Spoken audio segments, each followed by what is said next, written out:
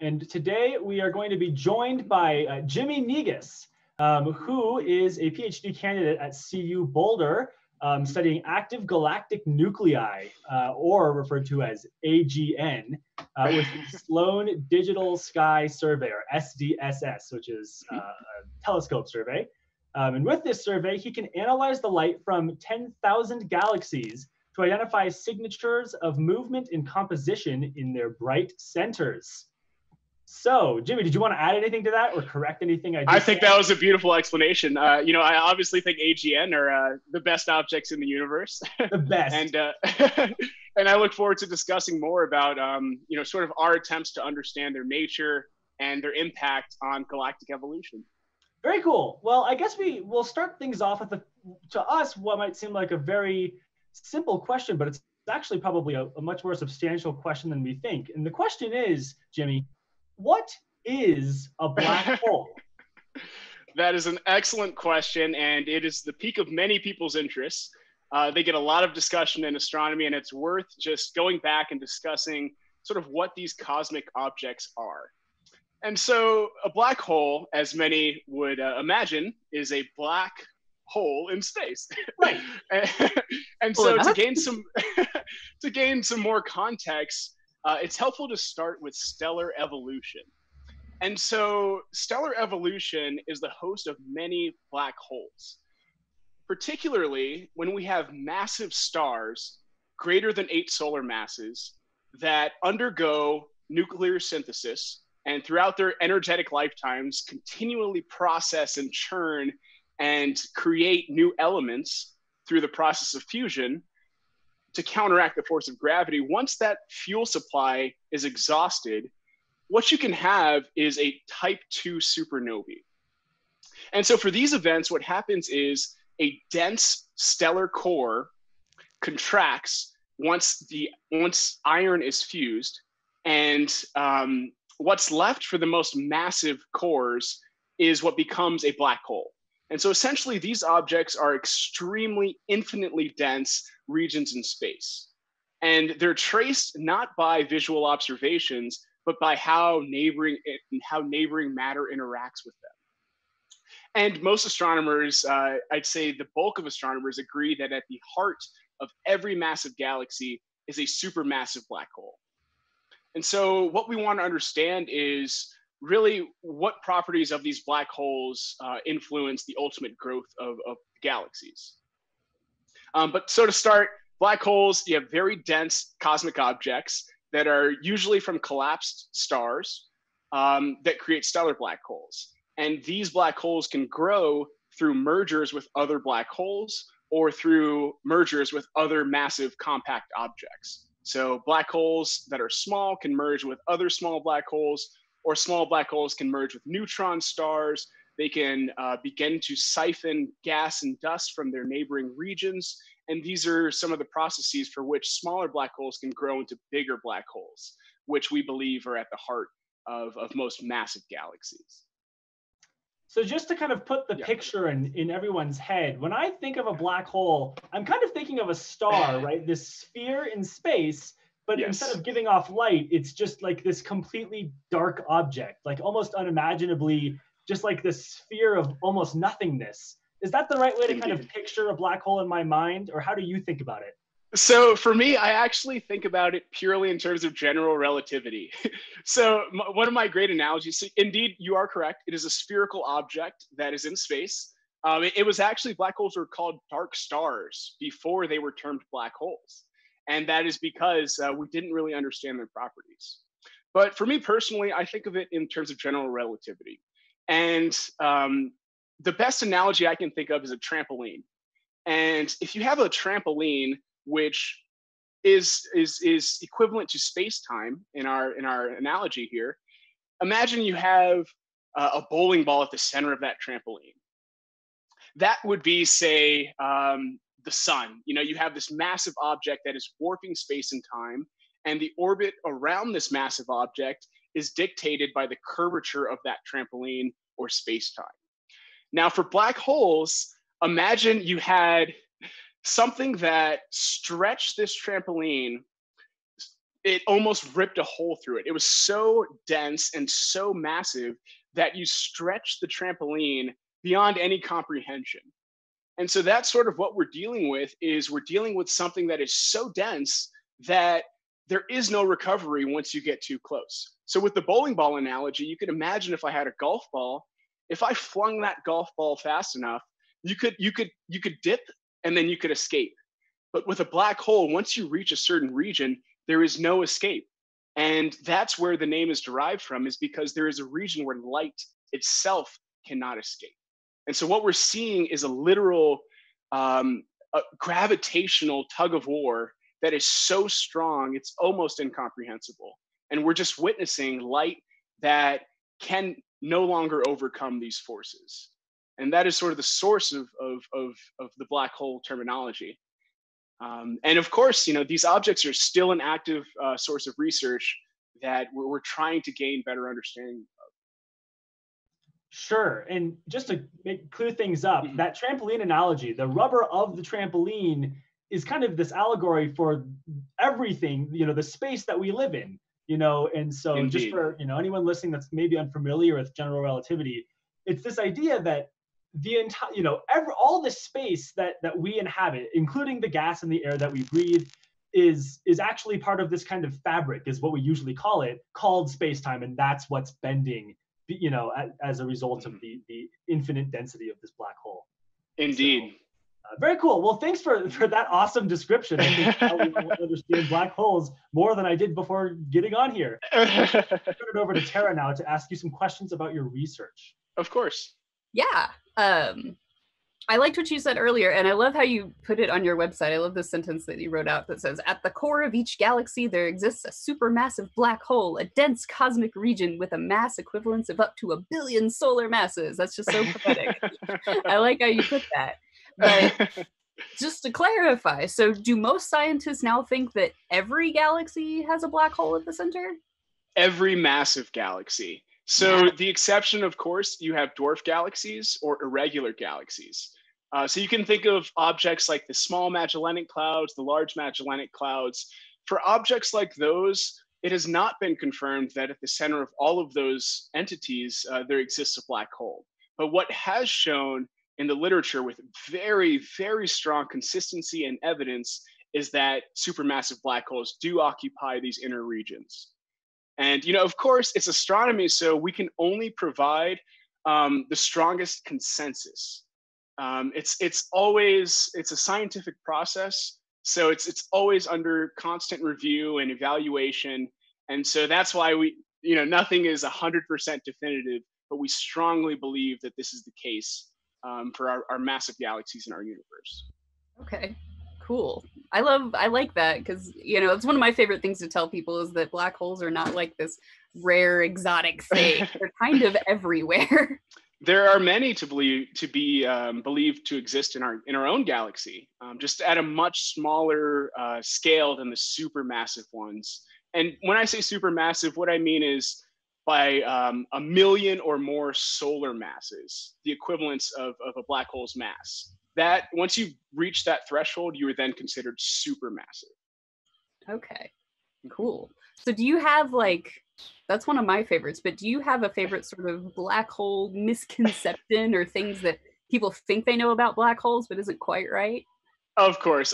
So the classic example is, if I were to replace the sun, our sun, with a black hole that was the same mass, what would happen? And most students the entire solar system would be consumed, and we would go funneling in and become spaghettified.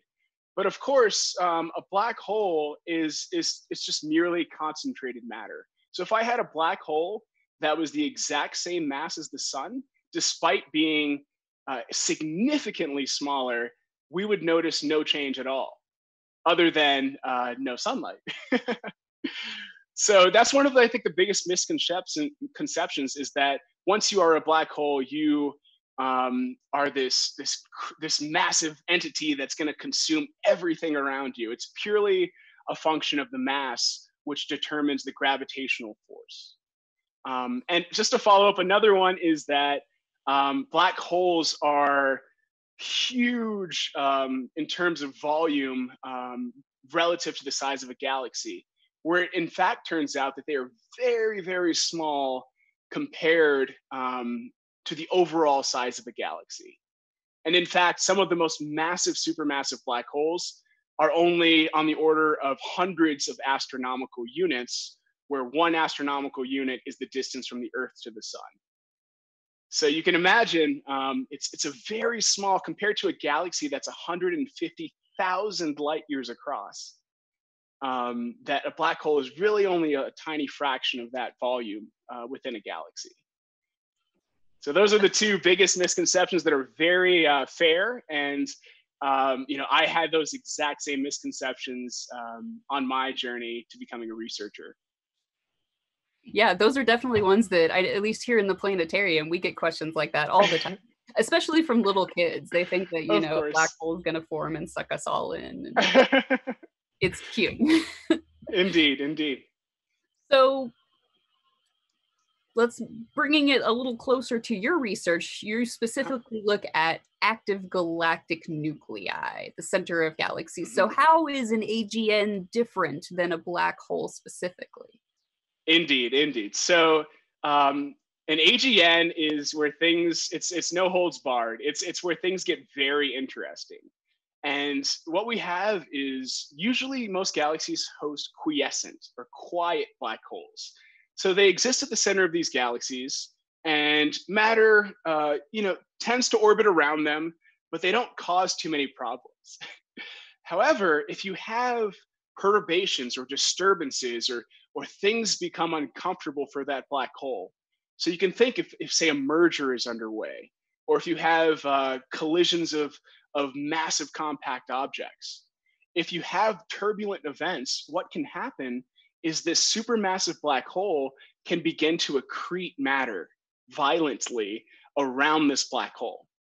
And for about 10% of the cases, we believe that very powerful electromagnetic radio jets can stream from the axis perpendicular to the plane of the galaxy.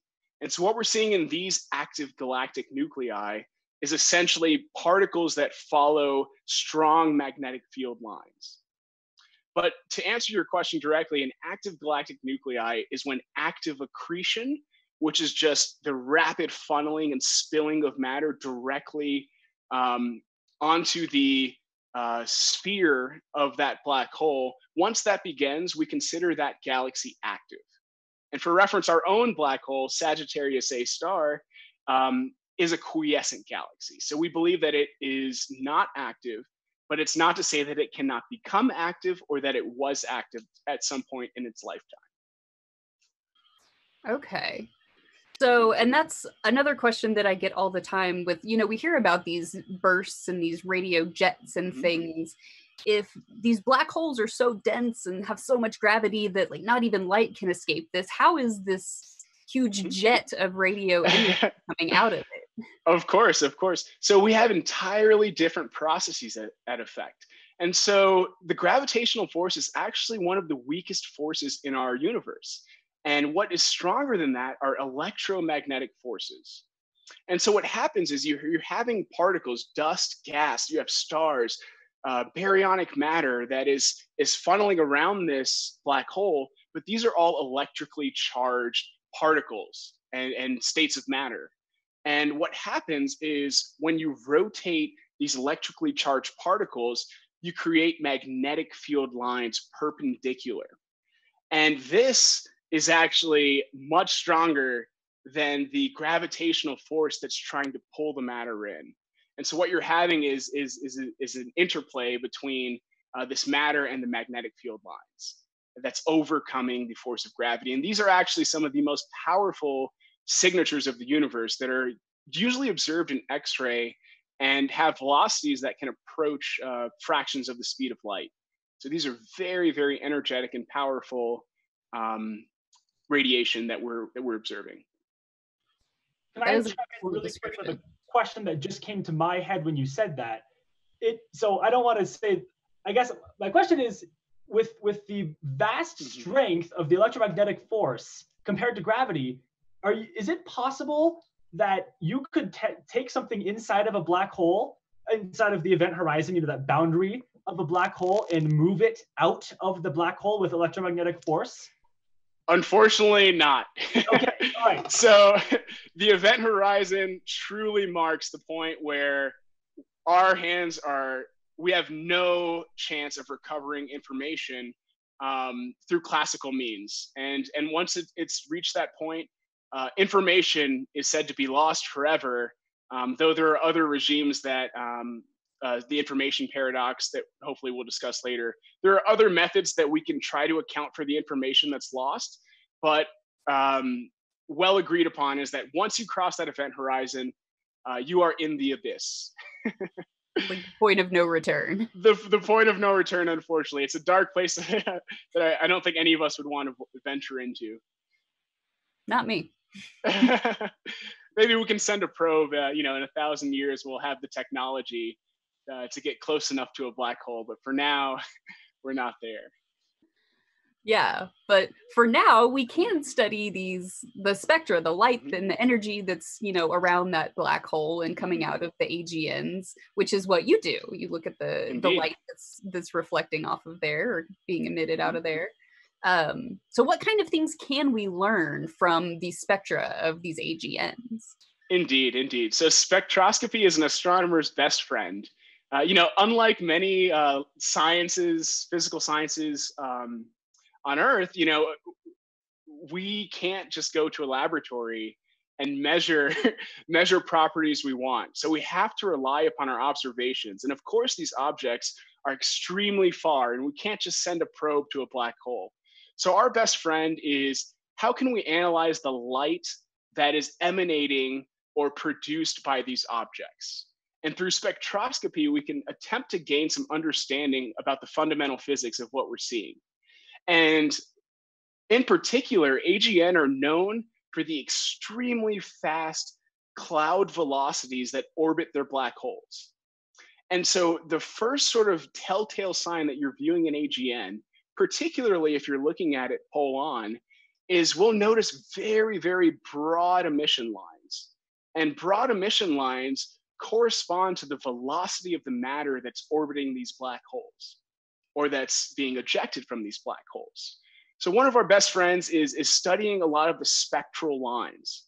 And for my project in particular, I'm looking at the ionization states. So when an atom becomes ionized, we're effectively stripping an electron. And in order to strip electrons from certain species of matter, it requires abundant supplies of energy. And we believe that there are certain highly ionized species that unambiguously correspond to active galactic nuclei. And so my project is, can we hunt down these ionized gas signatures so that we can better find these AGN? And that is the true challenge, is finding the AGN, because we would love to study them. We would love to learn their properties, but we're learning that it's hard to find these AGN. You know, in some cases, there's not enough light that's being emitted for us to detect. And so similar to black holes that are quiet, we try to infer the presence based on the response of the matter around it. And so my project is really getting at the heart of understanding the behavior of the matter that AGN are interacting with. So even though these things are, you know, super active and bright and fast and everything, they're still difficult to find. So a caveat here is they're very bright and they're very active, but what we have is other processes that can mimic AGN. So they're very bright, but imagine if you had an AGN that is millions of light years away, and let's say you had a supernova, you know.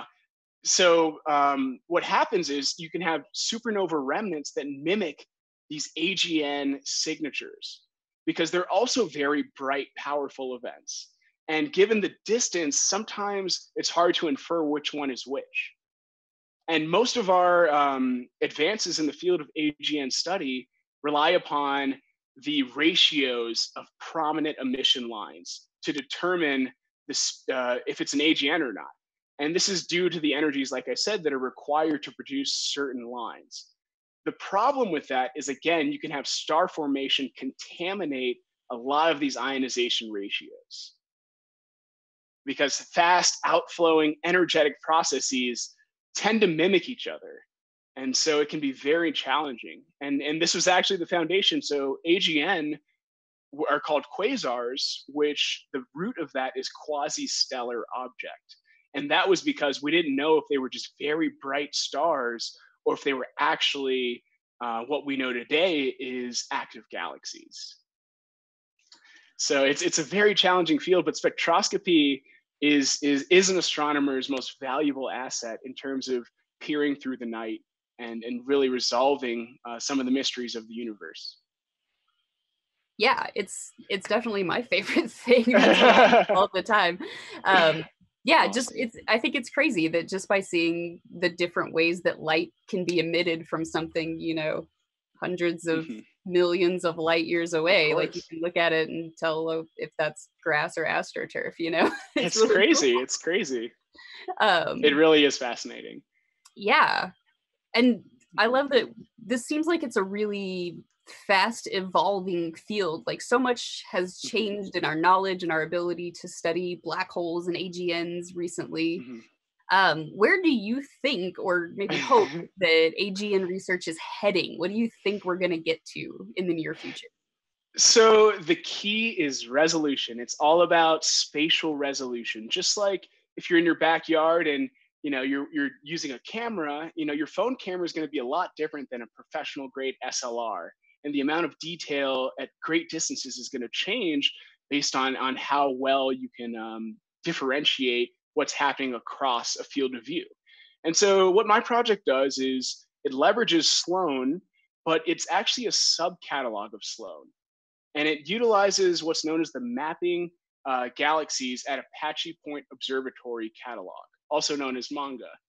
Which is, it's an Asian cartoon as well, but for our case, it's an observational catalog.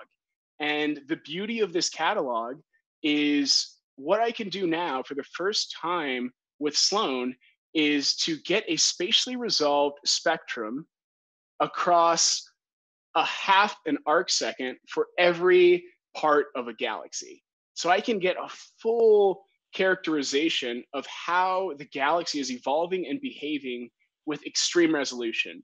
And this is going to allow us to really trace how outflows, how the accretion disks, how all of these are impacting things like star formation. So what we want to know and what an active question is how can AGN influence star formation? And there are a lot of opposing theories. One theory suggests that AGN halts star formation. So in order to form stars, you have these huge molecular clouds that require density, and they need to be cool enough to actually coalesce and form stars. So one theory is you have these powerful AGNs, they disrupt the peaceful birth of new stars that enrich our universe. But another theory actually suggests that some of these outflows can create the dense pockets needed along the edges of the outflows.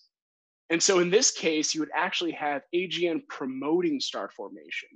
And this is still a very, very uncertain, inconclusive realm of astrophysics, is understanding the basic nature of how an AGN influences the ultimate growth of a galaxy, which has huge implications for other processes, even life. In order for life to form, you would want an abundant supply of star formation to enhance your odds of having a habitable solar system. So this really trickles down to many areas of the physical sciences. That is very cool. I love it. It keeps me up at night, but I enjoy it thoroughly. The best questions do. Awesome. Well, I'm going to pass it back over to Colin. He's going to ask you some more, not personal, but just more questions about you as a scientist. Of course. Of course. Really quick, I just want to kind of, I want to return to something that you said that kind of is mind-boggling. You said that right now, correct me if I'm wrong, my understanding is that you kind of have the power to resolve differences that are 1/2 of an arc second in the sky. Is that correct with your current technology? Indeed. I encourage our listeners to look up integral field spectroscopy. It is a revolutionary tool that gives clarity that has never before been seen in astronomy. And just to make this clear, kind of how amazing that is, an arc second is just kind of a measure of how big something appears in our sky, right? And so, you know, we can divide the sky into 180 degrees, right? Half of a circle. Then you can divide one of those little wedges, 1 degree, into an arc, 60 arc minutes. And then you can divide one of those arc minutes into 60 arc seconds, which is 1/3600th of a degree, which is 1/180th of our sky in terms of how big something appears to be. So what you're saying is that you can tell the difference between two things that are, what would that be? It would be like, what is 3,600 times 2? 36 times 2. That's like 1 in 7,200 parts difference in the width of our sky. Is that from horizon to horizon? Am I understanding that correctly? That's correct. Half an arc second. It is really insane. How small that is. Indeed. And it's looking at the results has been fascinating so far. I'm at the entering my 4th year of research, and it has been truly a pleasure to see some of these results. And it's fascinating. So traditionally, spectroscopy of galaxies, we use a 2-dimensional slit that goes along a single slice of the galaxy. So traditionally, we have been limited to a very narrow cut of a galaxy, or we've had maybe one fiber, but now we can have the resolution you're discussing across every single spaxel or pixel, spatial pixel of a galaxy. And that is profound. That is truly profound. Yeah, that's pretty great. Sorry, I didn't mean to throw us off on like this discussion. No. So yeah, as Tara said, I like to always go back and it's fun to kind of learn about the backstories and kind of your personal story. How did you get to where you are working on all this cool stuff? So that's my question for you. Did you always want to study AGNs or black holes or astronomy in general? Or you discovered about yourself? Indeed. So this truly started in 11th grade for me, where I built my first Dobsonian telescope. And, I really just knew I had a broad interest in astronomy. I wanted to study the stars. I wanted to learn more about our origins and the greater context for how our universe is woven together. What are the fundamental laws dictating it? I wanted to see what the true extent of our backyard was. And this motivated me through college to study physics. I knew I had to get the fundamental understanding of the physics and math. And a lot of students I have, they get into astronomy and they just want to see pretty pictures. And that certainly is a part of it. But the fundamental underpinning of that is understanding the physics and the math. And so I went to University of Chicago and I got my degree in physics with a specialization in astrophysics. And my interests were still pretty broad. And I actually, after undergrad, took a few years off. And I studied, I actually assumed a position doing engineering at a company in Boulder, Colorado, working with atmospheric profiling, right? It's small scale astronomy. It's very local. But I knew after a few years that my true interest was returning to the cosmos. And in particular, a thing that fascinated me was high energy astrophysics. And the root of this interest is the influence. High energy astrophysics can literally change the very basis of a galaxy. It can alter its very evolution. And so everything that stems from that evolution, from planetary science to astrochemistry to astrobiology, are all, to me, symptoms of the high energy processes that determine the structures and their behavior. And so to get to the root of high energy processes, what better than AGN? You know, these are some of the most powerful objects, some of the most distant objects that power a lot of the galaxies that we observe. And so for me, it was really just wanting to understand more of that. And the process was working closely with my advisor and discovering I really loved observational astronomy. I really loved not only understanding the physics, but seeing, you know, the objects that were compelling me so. And so really observational astronomy and AGN sort of found me. And, you know, as I understand more and more about AGN, the more I learn about, you know, everything about astronomy and astrophysics. It really has a huge, expansive trickle down effect. And it's been a pleasure to see how it connects and how that web really links to other events in the universe. So when you go to grad school, you know, there's kind of this process. It sounds like a lot of how you got to where you were today involved kind of this exploration, like you talking with your advisor and figuring out, okay, well, these things interest me very much. These things a little, maybe not this much. Could you quickly overview for us kind of how does grad school work? Did you go in and say, I want to do this? Or were you assigned certain research at first and then you kind of moved from there? So I'm not sure I'm your typical grad student. For me, it was very important that I connected with someone that shared my interests and also gave me the autonomy to explore what I found interesting. And so for me, I actually interviewed 10 or 11 professors. And it's really the student's discretion, up to the student, you know, who they find interest in and talking to that person and seeing if there's a position available and then seeing if that research is in line with something you would like to do. And so when I came in, I was actually, I want to do just theory. I want to do theory. You know, it's a lot of math, a lot of computation, very nitty gritty. And my advisor, you know, she was actually on board with that. But as that first project evolved after my first year, I determined that I just wanted to work more with data. I wanted to see more. And we actually, you know, after that first year, we actually changed my direction. And so it's a very fluid process that happens in grad school.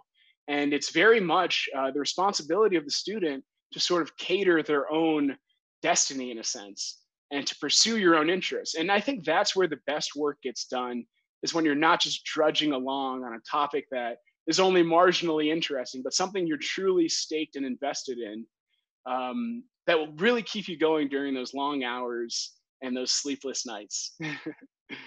So it sounds like there's kind of a nice contrast between what a lot of students do up through the end of their undergraduate experience, which is they're kind of, you know, with some wiggle room, they're kind of told, here is what you're going to do next, right? You get to decide what you're majoring in, but then your college says, all right, well, here's your major, here's your courses that you have to take, here's your path.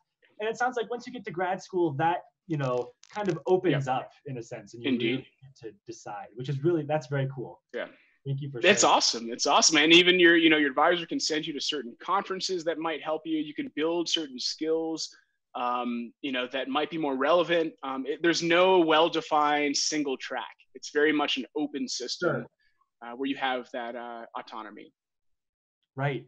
So I guess my final kind of personal question for you is, what do you want to do when you finish your PhD? Do you have a plan, you know, out of that? Well, okay, so there's the stretch goal, and that is becoming an astronaut. So I have submitted 2 applications, and you know, given the advances with our space technology, SpaceX, you know, just launched this past Saturday the first crewed mission from American soil, and that was very encouraging to see. So I would love to venture into space, and I think with the commercial partners that are on board, there's more opportunities to do so. Sort of my second and tertiary goals would be working for NASA or an observatory. Like I said, the observation and really feeling connected with space is something that is a huge source of inspiration. And so with NASA, that direct partnership, working with things that are going to space, very actively engaging in research that's going to be, you know, realized in my lifetime, that sort of is very optimistic. And an observatory, I can stargaze for the rest of my life and be happy. So those are goals. I mean, I would love to teach if an opportunity arises, but it's sort of all open. As long as I'm studying astronomy, I'm a happy camper. That is wonderful. Thanks very much for sharing that part of your Of passion with course. us. Of course. Yeah, so now we're going to transition into our questions from the public segment. We're calling this Capcom. People are reaching out to us, and we're relaying their messages to our expert. Excellent. So we've got some questions from the public that we're going to throw at you, see what you think. So the first one is from Mick in Boulder. He wants to know, what's the tiniest black hole we know of, and do we still think micro black holes exist? All right, so the tiniest black hole is on the order of a few solar masses.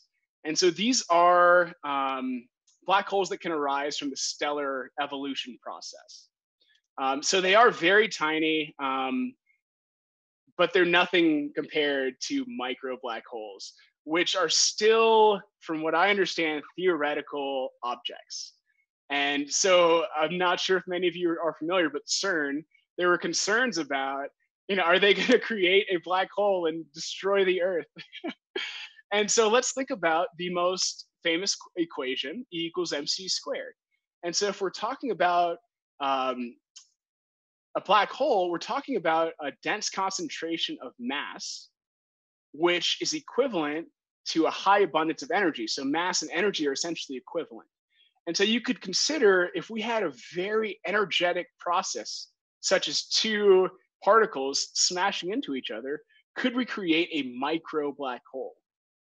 And the theoretical minimum size of such a black hole is known as the sort of the Planck mass, would be the mass of such an object. And that's about the mass of a flea egg, for reference.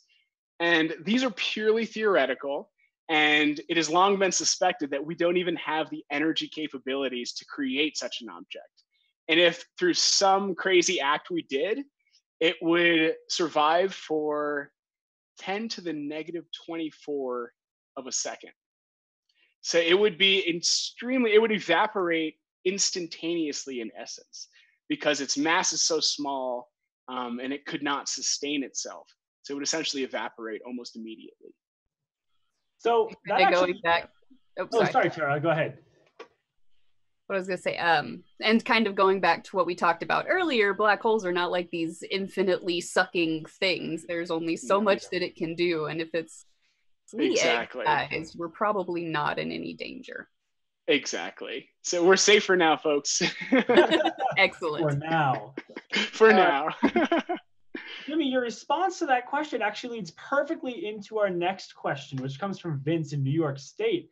Vince asks, all I know about Hawking radiation is that it makes black holes evaporate. And so the first question is, if nothing can escape through a black hole, then how can they evaporate? If that information is destroyed, then how can it kind of come back in that way? And second of all, if they can evaporate, and if the black hole we saw recently, M87, is 53 million light years away, is it possible that it's gone by now at its point in space? Because what we're seeing is 53 million years old. Excellent. These are great questions. And so Hawking was a great scientist who studied black holes, and he evoked the theory of Hawking radiation. And so essentially, there is a quantum law called quantum unitarity. And essentially what that means, what the law dictates, is that no information in the universe can just be lost. It must be accounted for or traced in some form. So as we're all familiar with, energy is conserved. So if something disappears, the logic is that energy is somehow just transmuted to assume a different state. And so that is sort of the fundamental backdrop for Hawking radiation.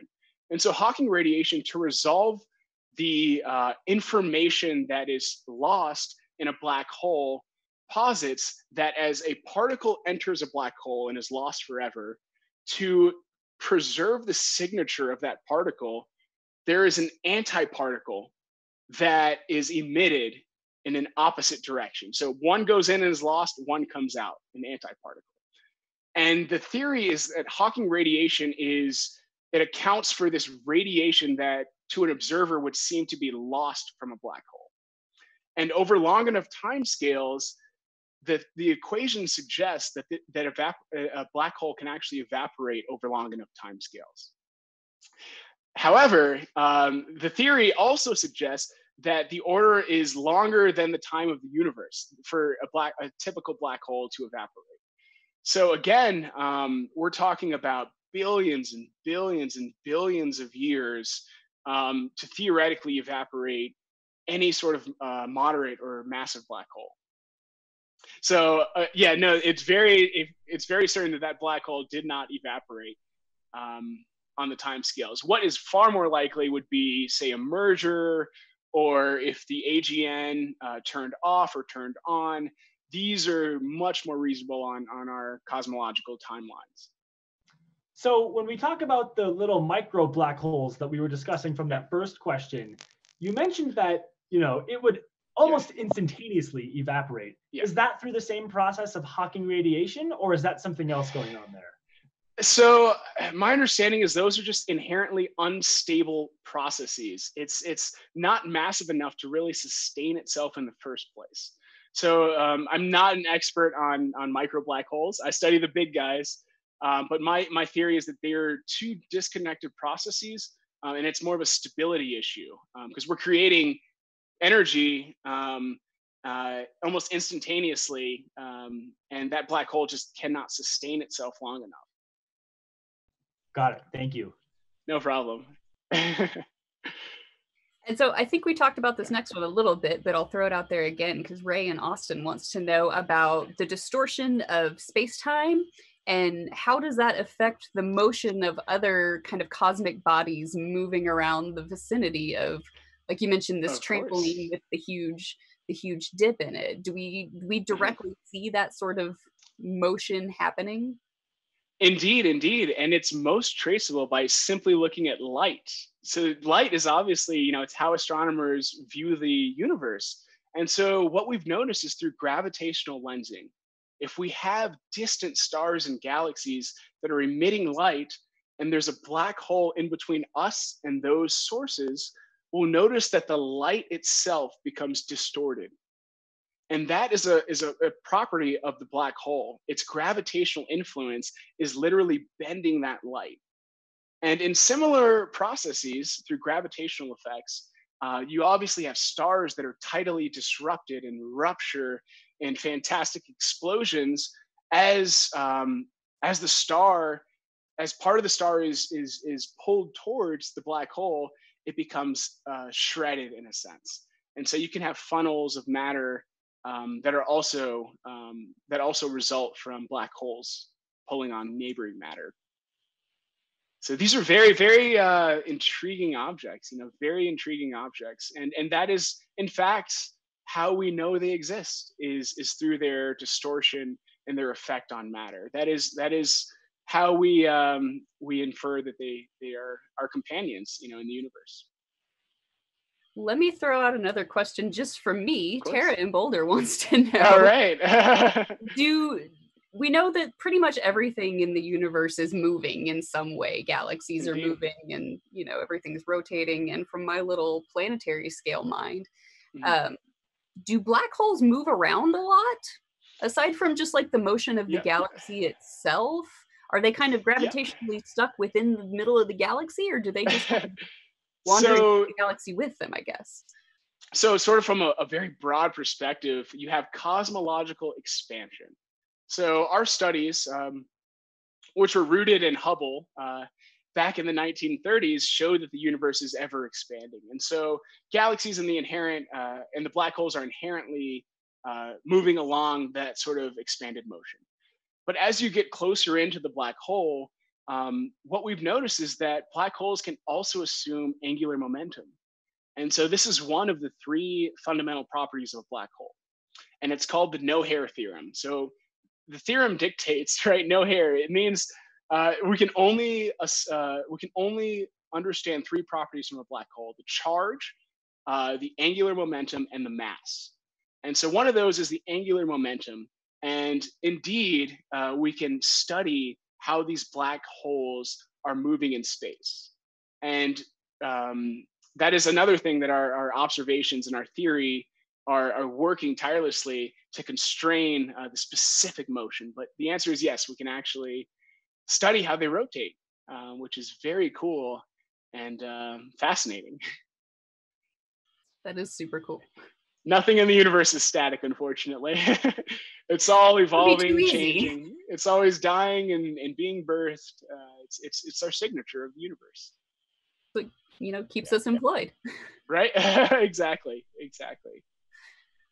Yeah. So we have one more question from Callie in Texas, which I think we kind of already answered this question. The question is, have we manufactured a black hole? And it sounds like that, if that were to happen, would happen at CERN, but so far has not. Is that right? That is correct. You would need very, very strong energies. And unfortunately, we just don't have that yet. And in fact, I read a paper that one theorized you would need an accelerator that would need to be over 1,000 light years long to get a particle accelerated enough to actually collide with enough energy to form a micro black hole. Wow. So we're still far away, and I'm not sure we would want to experiment too much on creating these types of energies on Earth. But the theory will always wonder and try to resolve these questions. Really quick, we mentioned CERN a couple of times. I don't know that we ever said what CERN was. Can you tell us really quick just what we're talking about when we say that word?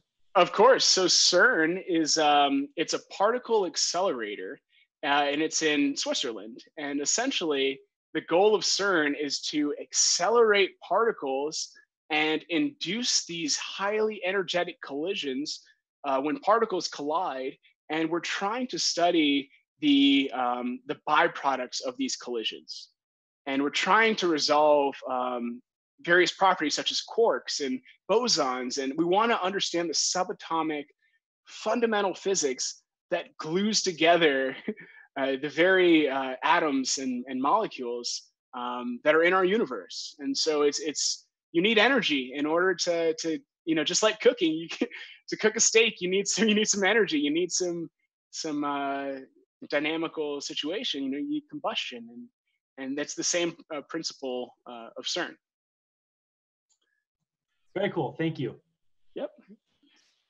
Okay, so is there anything that was all of our questions that we had on here? Is there anything that you particularly want to discuss or bring up, or anything we didn't ask that you wish we would have asked, or anything like that? I would just say, the universe is a very dynamic place, and we as astronomers, part of what keeps us going is our curiosity. We're one of the fields that readily states our ignorance.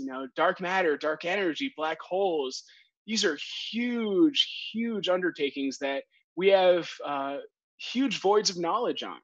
And our goal is not to profess our expertise, it's to share this curiosity and to inspire others to take part. We alone do not control the skies. It is all of ours, and it's something that is worth exploring and understanding and just looking up and just being awed by its wonder. That is something that can be shared by all of us. And especially during these times, I think it's important that we gain perspective and unite, as a species. So anything I can do to help, I'll do that. Fabulous. I love it.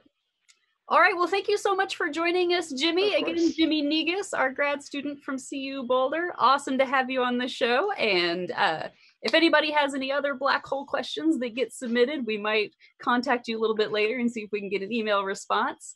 Otherwise, yeah, thanks again for coming and chatting with us. It was really fun.